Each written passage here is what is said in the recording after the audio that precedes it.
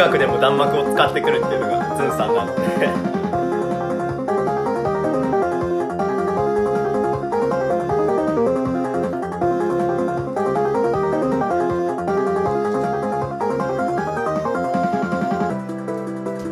良い曲だな。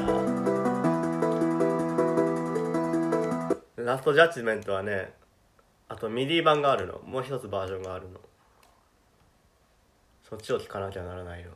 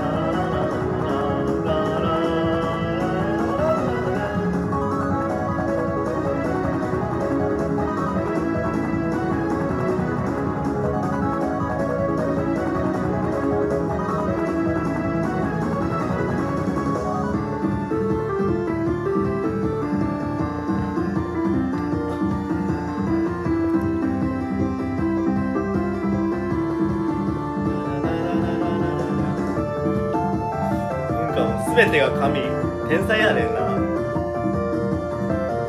僕の教祖。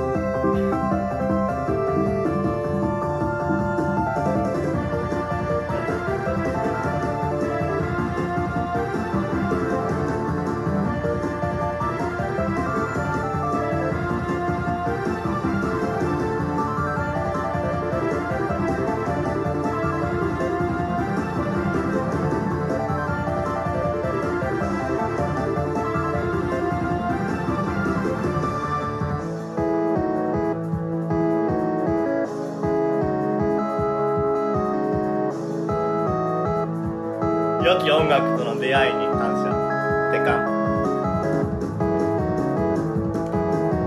という話でした。裏切りの少女どない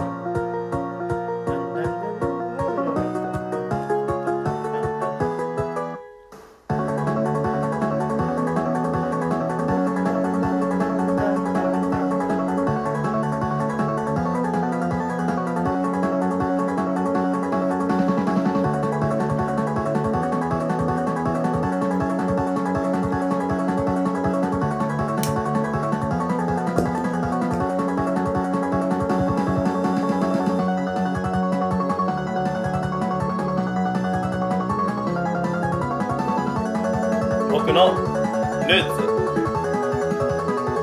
こういう音楽を目指してたのよね。というかめっちゃズンさんが大好き、リスペクトがある。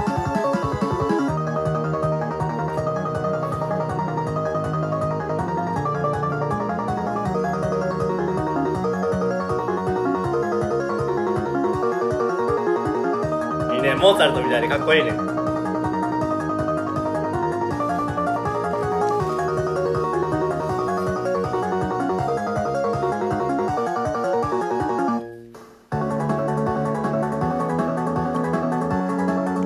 音がいいんだよね、何がいい。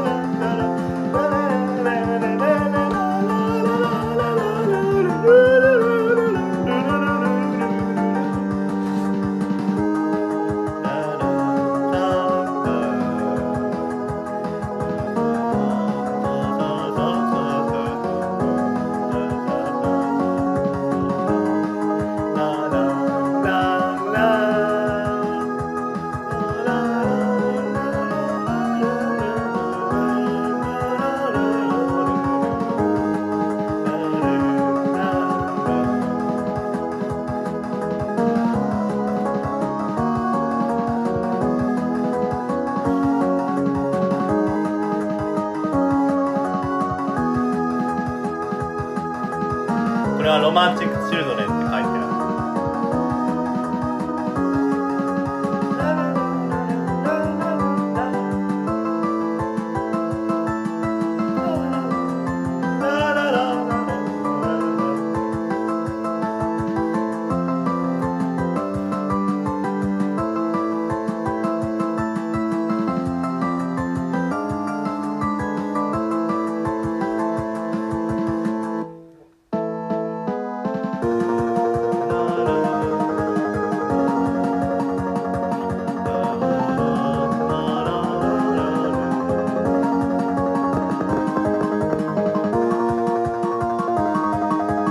なんだこれって思うね。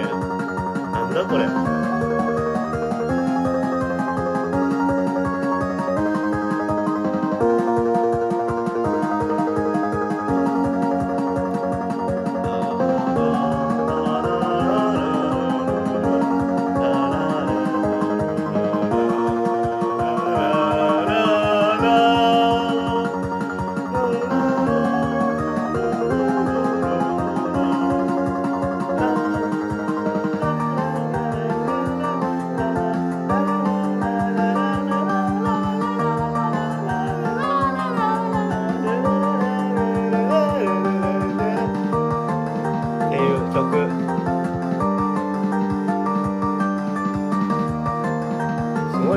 YouTube すごいな。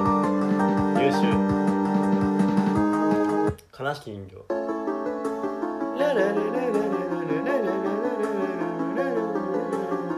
悲しいっていうか、なんか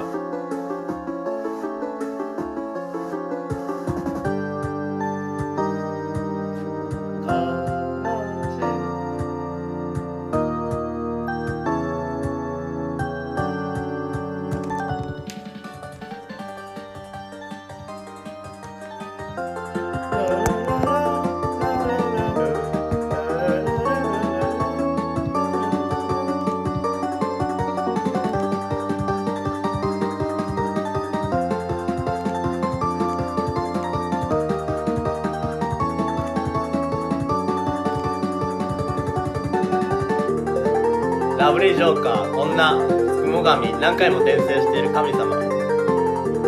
体の持ちがいいか転生してやってて 95% の記憶を失ってしまう。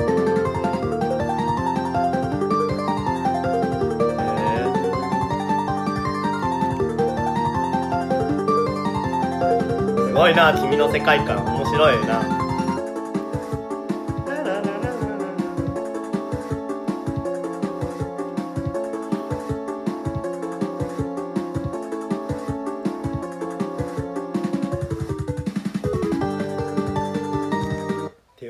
あったんだな。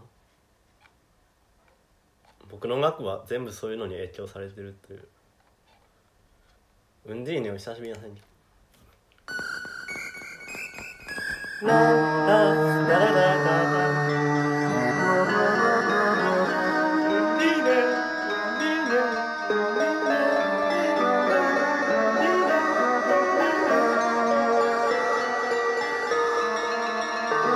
ディーネどこにいるんだ。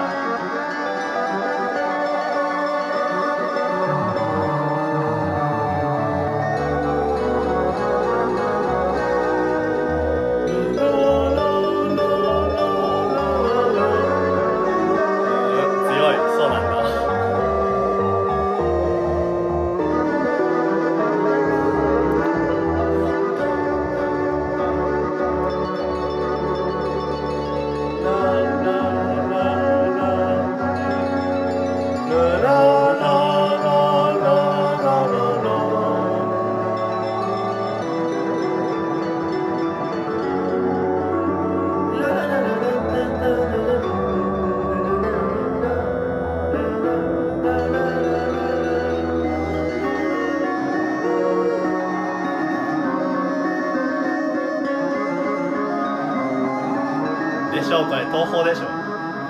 違うかな。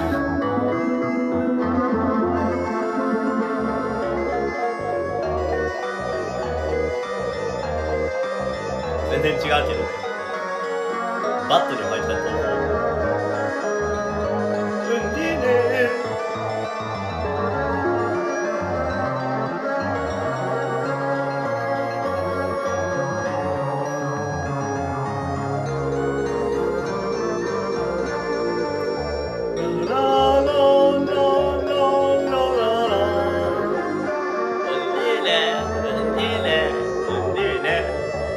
こにいるのか。それが運命なの。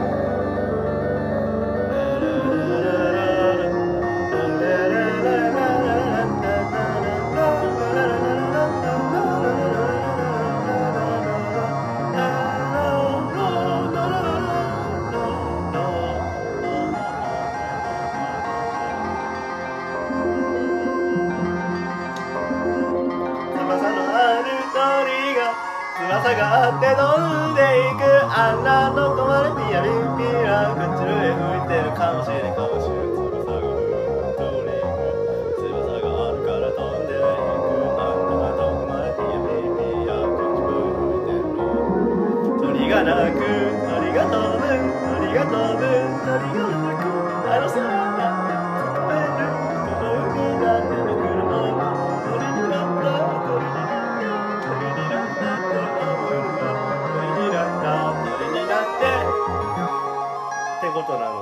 翼があるだからこの世のこの世の終わりからこの世のこの世の終わりからあららららららららら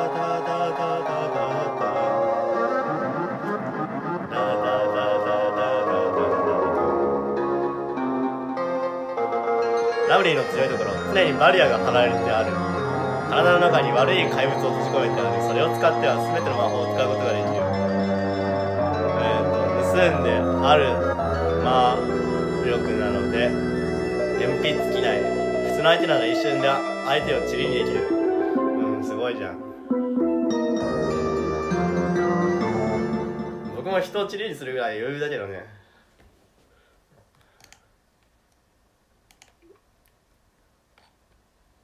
リプライどんな曲だろう。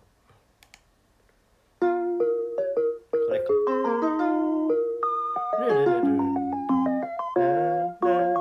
だってこいつ神様だし。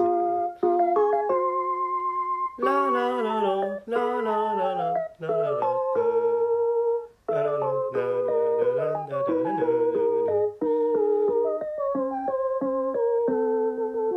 そう、日本人はいろんな神様を夢に見るだけだよ。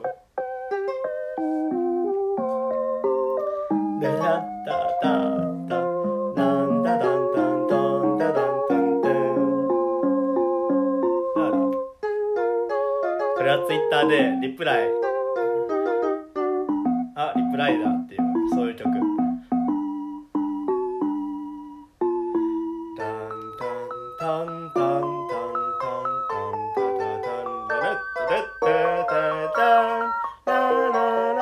爆弾を植物に変えたり命を生み出すことはできない。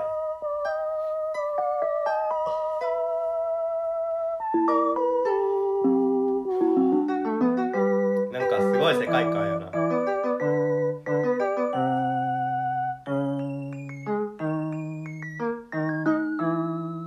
命を生み出すことができたら、それはこの大自然全部と同じことだよ。一人の天使にかなうことじゃないな。神様とか。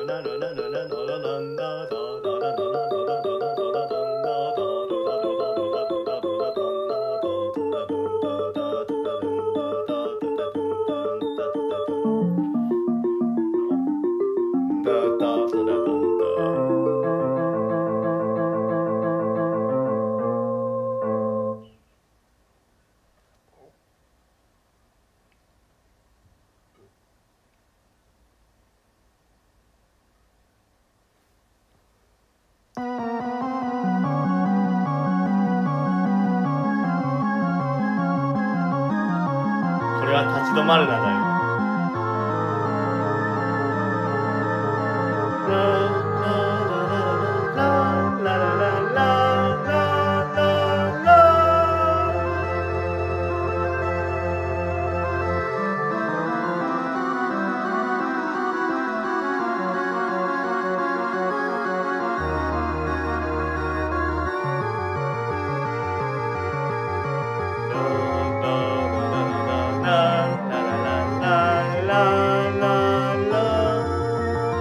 かぐや姫の矢を植物に変えるシーン、そんなんあるんや。矢を植物に変える。っこいい。つまり反戦だね。